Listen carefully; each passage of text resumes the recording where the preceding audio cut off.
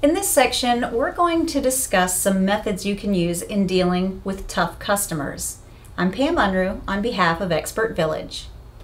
An example of the way that a customer might cross the line in dealing with you and then just going from tough customer to abusive customer is if they launch a personal attack on you.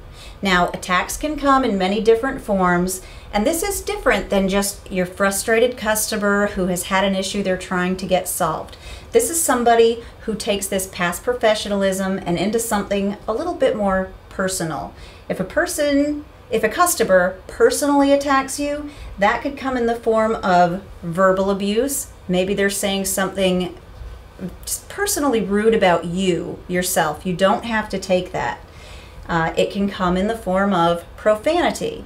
And I've had customers slip into profanity before, and I've just reminded them, whether on the phone or if they're in front of me, sir or ma'am, I really want to help you, but if you're going to continue to use that kind of language, I'm not going to be able to. And 9 out of 10 times that I've done that, the customer has apologized and moved past that.